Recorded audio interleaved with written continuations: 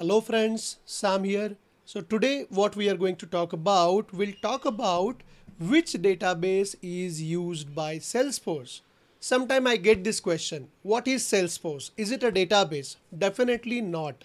Salesforce is CRM product, customer relationship management product. But definitely there is underlying database associated with the Salesforce. Whenever from UI you insert some data to Salesforce, or maybe from Apex code you insert some data to Salesforce, where that data is getting stored, of course in database. So which is this database? Does Salesforce have its own database? No. Salesforce uses, you will surprised to know this, Oracle database. Right? So in a sense, Salesforce and Oracle, they are competitors of each other.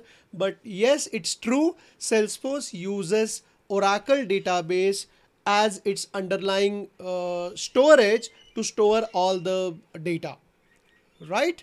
So I hope it is clear for you now that which database is used by Salesforce. So thanks for this. See you in the next video, friends.